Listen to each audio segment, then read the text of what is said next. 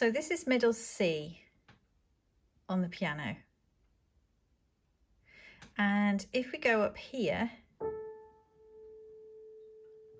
that is A, as in the A string, open A on the violin.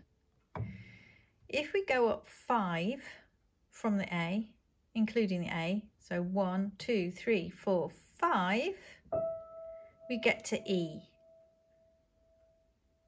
So the musical alphabet goes A, B, C, D, E, F, G, and then repeats. So that's A, B, C, D, E, and that's our E string.